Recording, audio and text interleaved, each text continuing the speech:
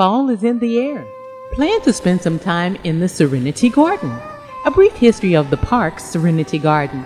The Hamilton Park Serenity Memorial Garden is dedicated to Mr. I.B. Foote, born in 1907, and Mrs. Roberta Johnson, born in 1914.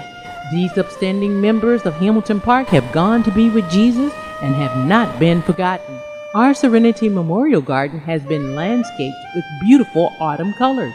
We invite members of the park to come to the garden and hold classes, read, relax, and study the Word.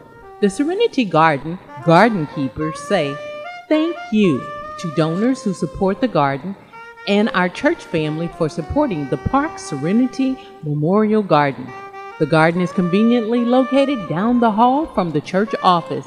You are invited to stop by to rest, relax, and rejuvenate.